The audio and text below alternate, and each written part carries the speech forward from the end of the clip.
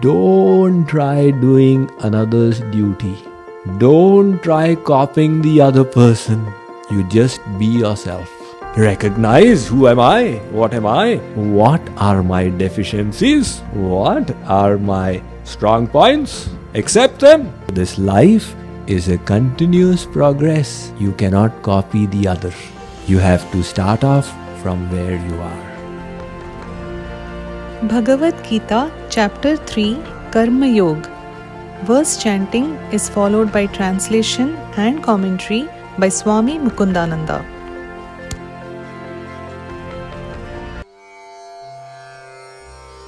Shreyan swadharmo vigunaha paradharmat svanushthitat swadharme nidhanam shreyaha paradharmo bhayavaha. It is far better to perform one's natural prescribed duty, though tinged with faults, than to perform another's prescribed duty, though perfectly. In fact, it is preferable to die in the discharge of one's duty than to follow the path of another, which is fraught with danger.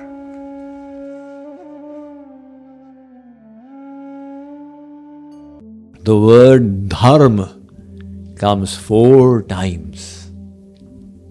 This word dharma has got no exact English equivalent word or phrase. That is the problem that, translators and commentators struggle with while translating these scriptures. Because each language has the meanings of its words from a certain reference point. So that concept of dharma is very typical. It doesn't have an equivalent expression in the English language. In general, you can say it refers to the duties, thoughts, codes of conduct, responsibilities that are appropriate to us. That is our dharma. You can say it is the central law of one's being. So all of us, based upon our present situation, we've got a particular dharma. A student has got a certain dharma. This is brahmachari life. A grihastha householder has got another dharma. A vanaprasthi, now entering retired life, is another dharma. A sannyasi, a renunciant, has got another dharma. So all of us have a certain dharma based upon our station in life, our nature. So Shree Krishna is again telling Arjuna, your works, your profession, your career should be in accordance. You choose the dharma, the profession in accordance with your being, and you will be comfortable. But then that doesn't mean that you remain there. You slowly start promoting yourself. Wherever you are, you start from there and you keep moving ahead. That is the spiritual life. All of us are different in different parameters. When people say, is this person ahead or that person ahead? Comparisons are always odious, but how will you compare? This person has got more detachment, this person has got more faith, this person has got more knowledge, this person has got more devotion. On what parameter are you comparing? And these parameters of ours, we've been building them over many lifetimes. So life is a continual progress. And wherever we find ourselves today, that's the consequence of everything we did in the past, in endless lifetimes.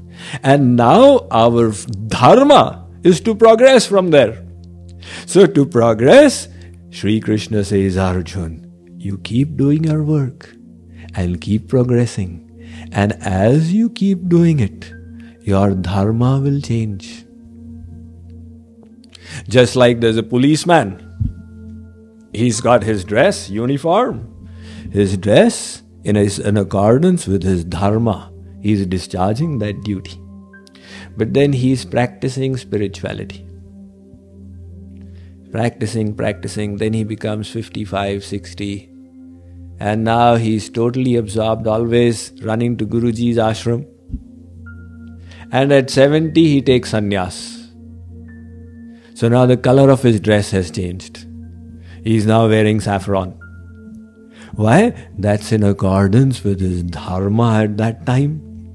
So the policeman was where he was, doing his dharma and cultivating the higher dharma, moving upwards. And as he moved upwards, the external situation changed always accordingly. So this life is a continuous progress.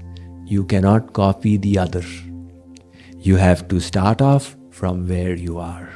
So Shree Krishna now finally once again says, Arjun, don't try doing another's duty. Don't try copying the other person. You just be yourself. Recognize, who am I? What am I? What are my deficiencies? Accept them. What are my strong points? In a company, they do SWOT analysis. That's the first management theory you learn. Strengths, weaknesses, opportunities, threats.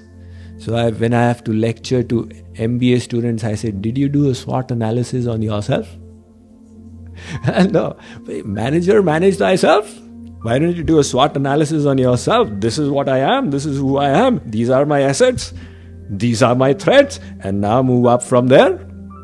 So do the dharma in accordance with your present situation. Keep your focus on growth and keep growing. That is what the secret of life is all about.